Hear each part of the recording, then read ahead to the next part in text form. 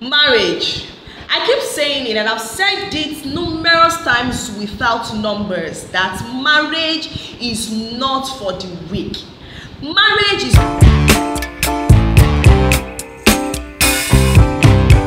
not a child's play. Marriage is not a place where you just go in, or a journey you just wake up one day and you decide to walk in. No, marriage is not for any other person. That is it. Now, many people don't really believe the spiritual aspects in life in general. When you tell them do this, when you tell them don't do this, they will tell you, I beg, I don't believe in all those things. Those things are superstition. My darling, pray you don't encounter any problem or any challenges. That is when you will know that there's nothing like superstition. There's nothing like it does not exist. That you will know that this life is all about war, problem, battle. So you that want to fight, you must be physically strong. You must be fit. Now, there are so many people, or there are some people that they don't really need noise. I don't know if I'm making sense. Maybe those people that knows about this will understand what I'm saying. Yoruba will say, "Àwọn mi ò rí wọn fi ariwo." Some people no want noise. Some people don't really need noise. That's the reason why it is very important that we should seek the face of God in whatever we are doing. Even the Bible, in Proverbs chapter 3, verse 5 to 6, says that in whatever we are doing, we should commit everything into God's hands and lean not into our own understanding. That is the reason why whatever you're doing, it is very important you don't lean into your understanding. Lean onto God's hands. Commit everything into God's hands. Seek for God's direction. Don't seek for man's direction. Don't seek for your pastor's direction. Your pastor can tell you, do go ahead, and it might not be really the plan of God. Now that we have so many fake pastors here and there, so many GOs here and there, so many shepherds here and there. So I don't really believe, I'm not saying that whatever your pastor tells you is wrong, but it is important that you yourself as an individual, you hear directly from God. Now there's a particular person who we all know, Nollywood actress, a celebrity, they are both celebrities that got married 2 years ago. That is Lateef Adedimeji and Mobimbe. I was going through her pictures on Instagram, and because she's the kind of person, I love her so much. She's talented, she's beautiful, you know, she's good. I just like her. I like her acting in terms of acting. I like her so much. I was going through her pictures, normal now, you know, go through pictures, and all of a sudden I decided, okay, let me drop a comment. And when I clicked to the comment, I went to the comment section, I started seeing all manner of things that people were saying about child or no child. Please, before I go on, let me just drop the comment. Let me drop what those people wrote down our comment section. Please just go through it.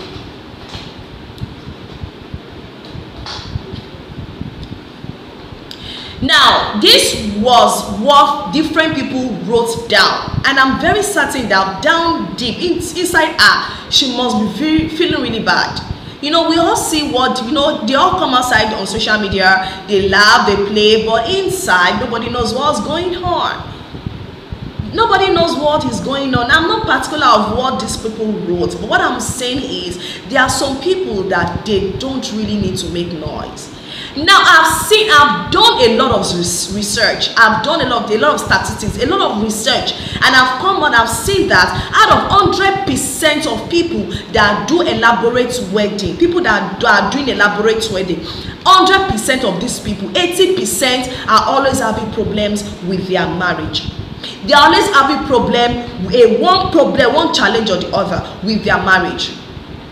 Out of 100% of people that have done elaborate wedding that you will know that yes, something happened. 80% of them always end up having one challenge or the other. Is either they have challenge with childbearing, they have challenge with infidelity, they have challenge with this, with that. They must always have challenges. That's the reason why you must be very careful. You must be very careful. There are some people they will tell that as a lady you must not marry a yellow man. As a man, you must not marry a yellow woman. Many people say those things are fetish. They don't count all these things as something. They see it as nothing. But in the spiritual aspect, it is far beyond what you're saying. If it was possible for God to open our eyes spiritually, you know that a lot of things are happening in the spiritual realm, which we humans we don't know. So many people are into trouble. I mean, marriage. So many marriages are into trouble, into problem, into one challenge or the other because of this elaborate wedding. Not everybody that are doing elaborate wedding that they are going scot-free. Some people did elaborate wedding and there's no problem with them. They don't have any issue, they don't have any challenges, and everything is going on smoothly. But out of 100% of them, 80% always have problem. So my dear brothers and sisters, what I would just tell you, if you are still single, please and please calm down, relax yourself. The moment you've gotten your partner, your spouse, you're sure of this person, that this person is the right person for you, my dear darlings, calm down, relax. I know it's common among ladies. Many ladies want to have an elaborate wedding. They want to have a wedding that it will be the talk of it, that people will say, yes, if you see that wedding, it's good. So many ladies want that, but at the end of the day, have you really sat down to think about the repercussion of all this elaborate wedding? Not everybody elaborate wedding with favor. My head is different from your head. Emeka's head is different from Jennifer's head. Destiny differs. Even twins, destiny differs. But for the ladies, I'm talking about single people now in general. Whether you're a single guy or single ladies, please take your time. Commit everything into God's hands. You want to have an elaborate wedding. See, it's not wedding we're talking about. After wedding, what comes out is what we should be talking about. It is not you having a big wedding that's what. See, what after the wedding, what comes out? See, weddings is no longer as before that. You know, it is very difficult for you to see wedding of 20 years, 30 years. It is not difficult. Wedding after marriage of 5 years, you see it has gone down the drain. 2 years, one year, you see divorce here and there. No. So my beautiful ladies, guys, girls, before you engage yourself in an elaborate wedding, sit down very well. Think about the spiritual aspect.